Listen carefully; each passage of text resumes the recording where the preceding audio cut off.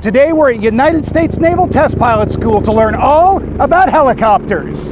In the 1400s, Leonardo da Vinci sketched the aerial screw, and the idea of spinning wings was around long before that. Today's drones, autogyros, and helicopters are descendants of these early designs. This is STEM in 30.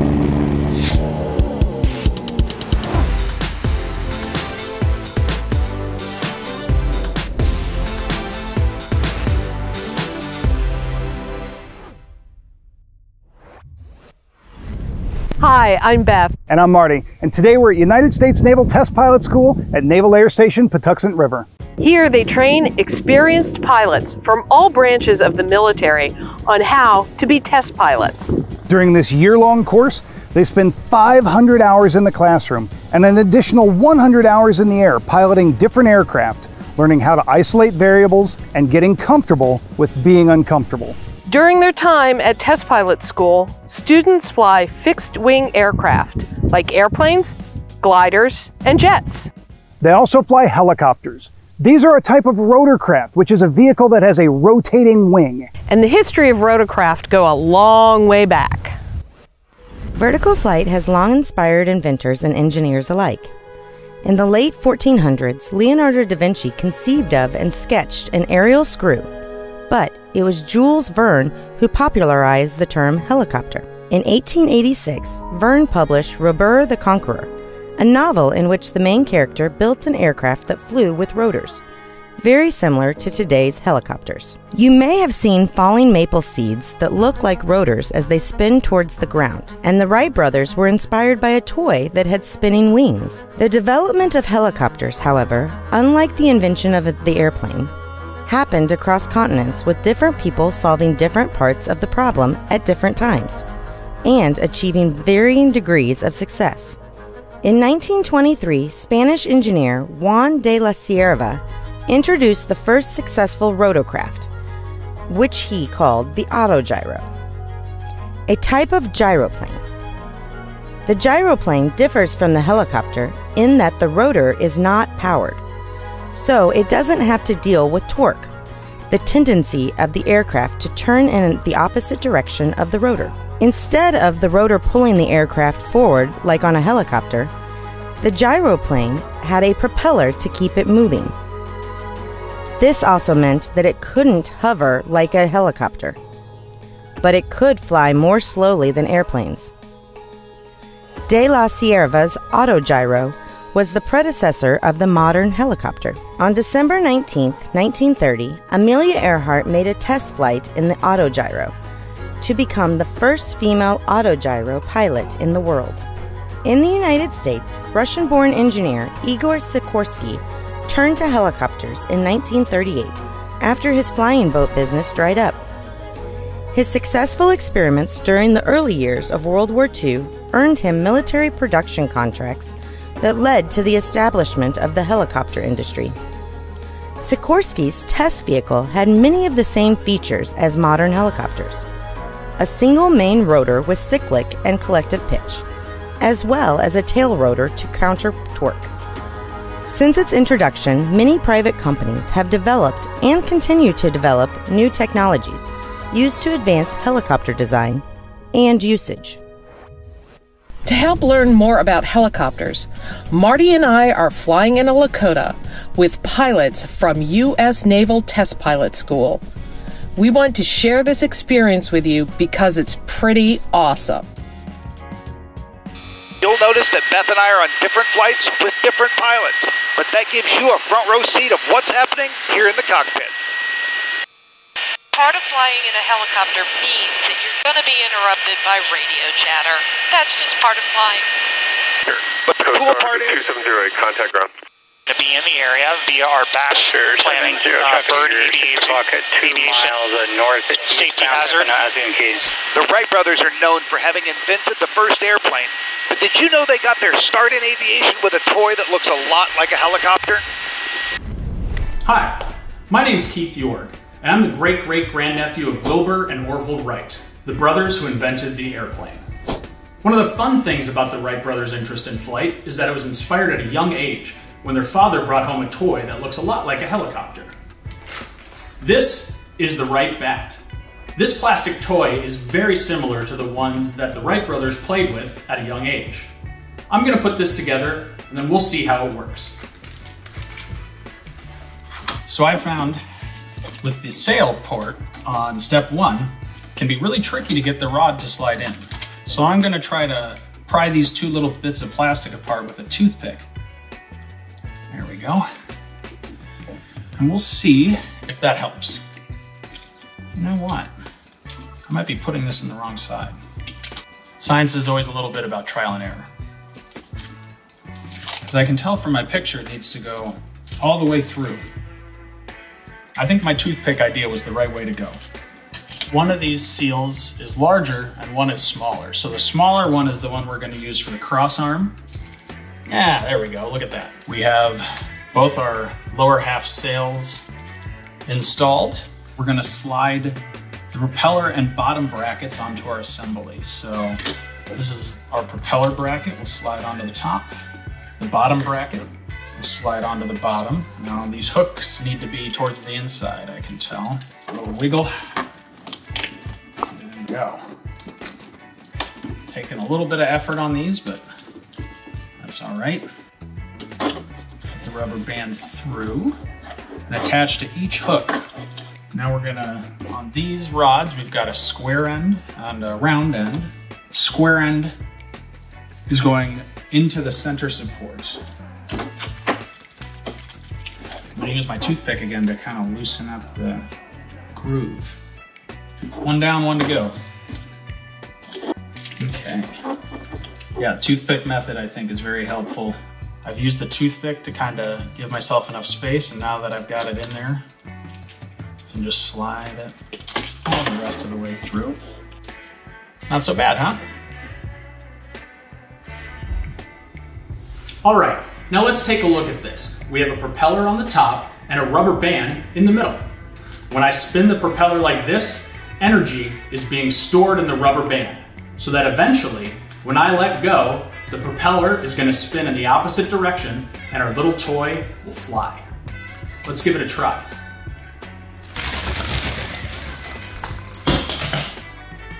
Now, the Wright brothers didn't pursue vertical flight, but the bat toy was mentioned in a letter that Wilbur wrote to the Smithsonian asking for any information that they had on aeronautical research. The Wright bat is obviously my favorite helicopter-like toy, but there's plenty of others that you can try out at home. These are simple toys, where you can provide the thrust by spinning your hands around a stick with a propeller on the top. Look at how far it goes. What happens if you spin it the other way? What does that tell you?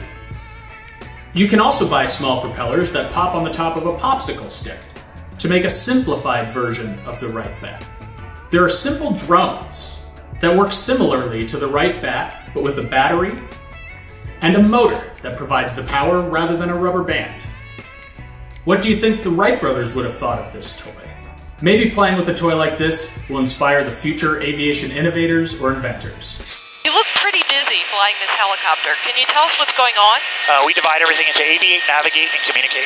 So my aviating tasks are just keeping the helicopter in the upright position, which is relatively easy to do in this helicopter. There's a lot of computers in the background that are working to keep the aircraft stable.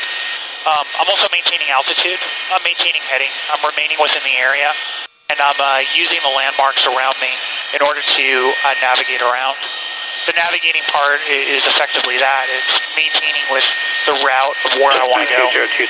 What's the most difficult part of flying a helicopter? I think it's the initial learning how to do it, using both your hands and your feet, because you control all three axes.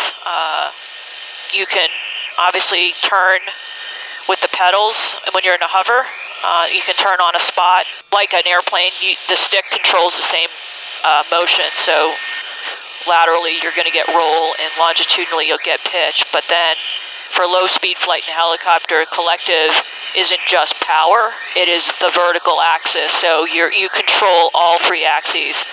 You start at hover, you have to get off the deck and learn how to hover. So I think that was like the hardest part initially, but I think eventually at some point it clicks for everybody.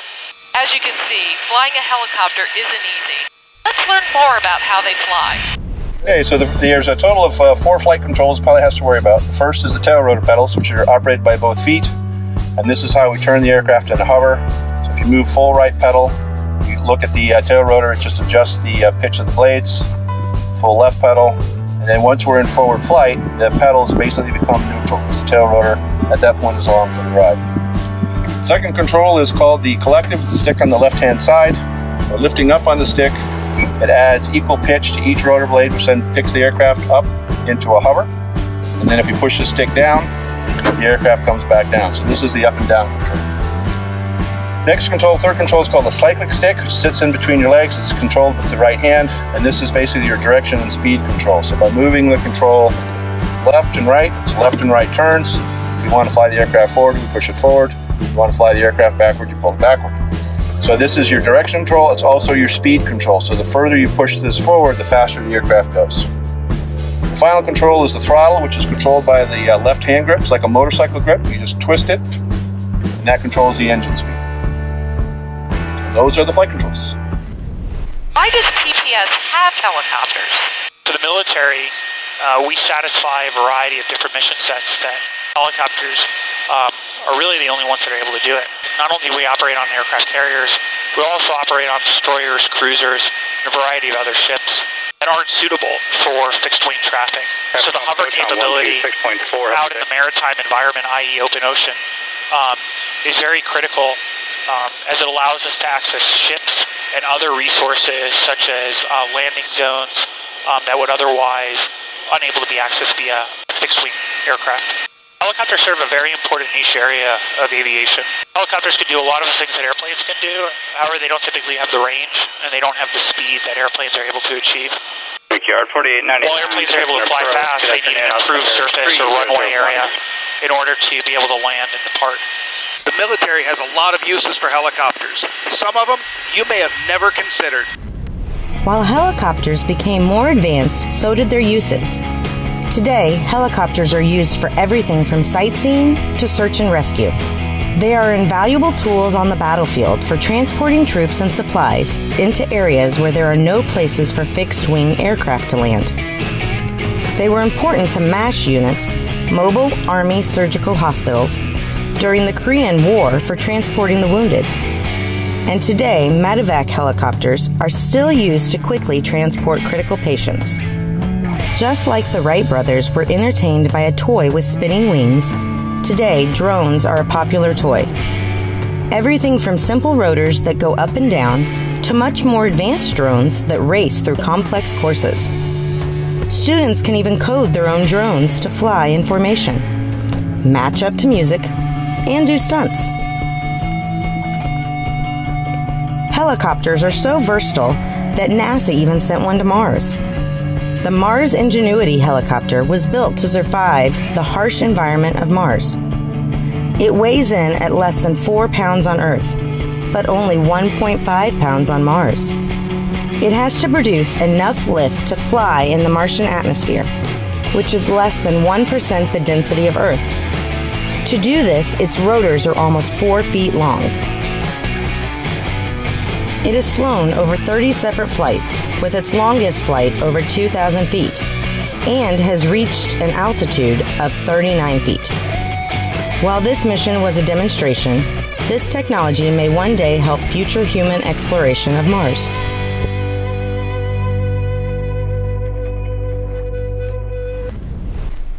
Let's learn a little bit more about the connection between a rotor blade and an airplane wing. Hi there, I'm John Trichler. I'm the Chief of Academics at the U.S. Naval Test Pilot School. And my background is that I was an Army helicopter pilot and then went to school to learn more about helicopters and aerodynamics. And I became a teacher of helicopter aerodynamics. And I'm going to talk to you a little bit today about the way the air moves around the rotating wings of the helicopter. What I'll do is I'll draw here a picture of something called an airfoil. Right? And so if you were to take a slice through a wing or through a helicopter's rotor blade, it would have this shape. Now, as that airplane goes through the air, right? The air moves around the wing, right? And as that air is moving around the wing, it generates forces, right? There are forces called lift and drag.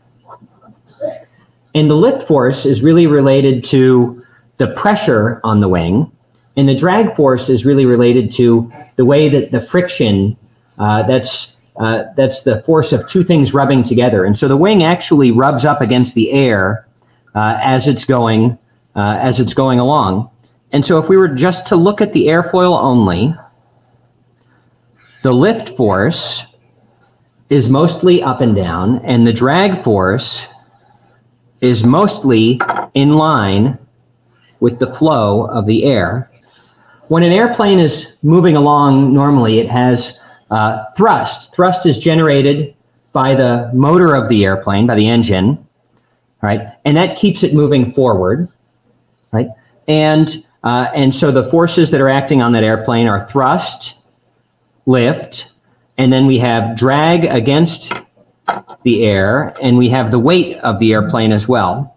All right, so it turns out that helicopters also have wings, right? But they're a little bit different than the way wings are set up on an airplane. You know, the wing of the helicopter is long and skinny, and it rotates like this. And so what we'll do is look right down the edge of that, what we call a rotor blade, and see that it also has the same sort of airfoil section as an airplane wing. That's a quick introduction to how helicopters work and how the motion of those rotary wings through the air generate forces that cause the helicopter to go. I love learning about helicopters. Here's my crew, and this is something you can try at home.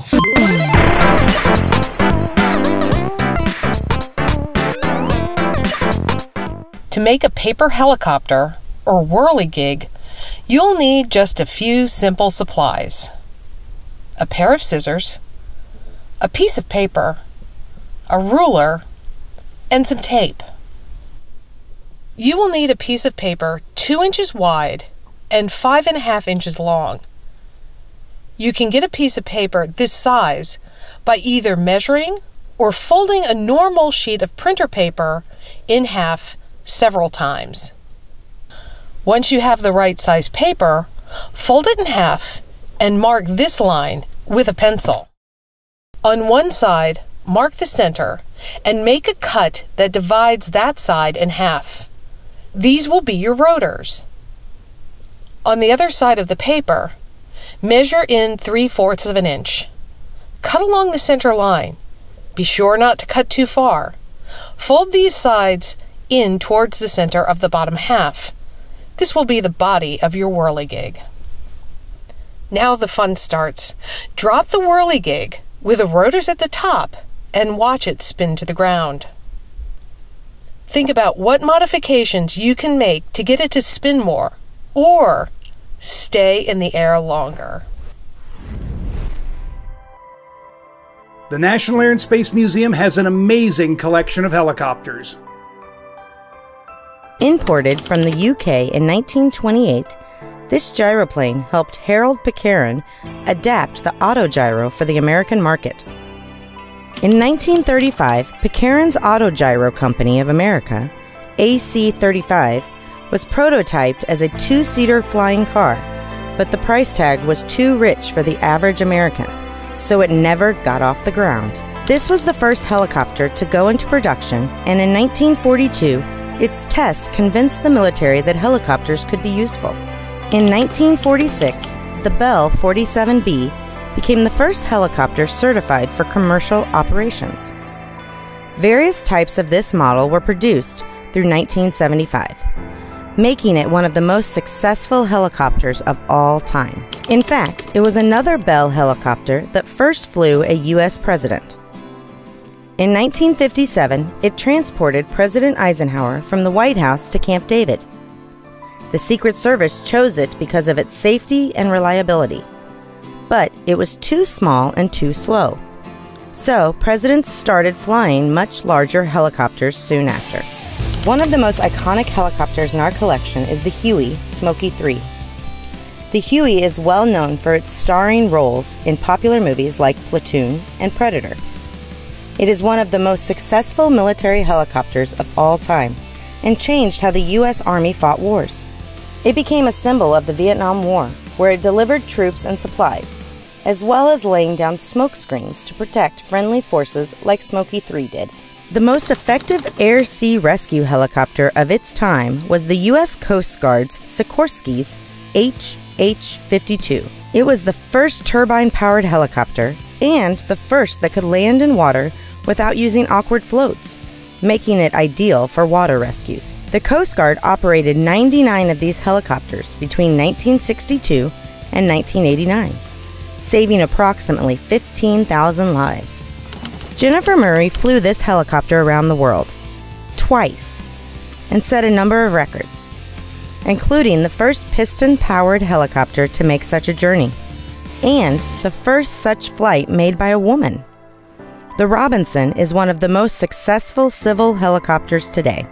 These are only a few of the awesome rotorcraft in our collection. If you want to see more, check out our website or come visit us. Helicopters are amazing pieces of machinery that have their origins all the way back to Leonardo da Vinci, and even before that. They are capable of doing things that other aircraft are not. We'd like to thank the United States Naval Test Pilot School for having us out. Seeing the work they do close up illustrates how dedicated they are to their mission to train the next generation of test pilots.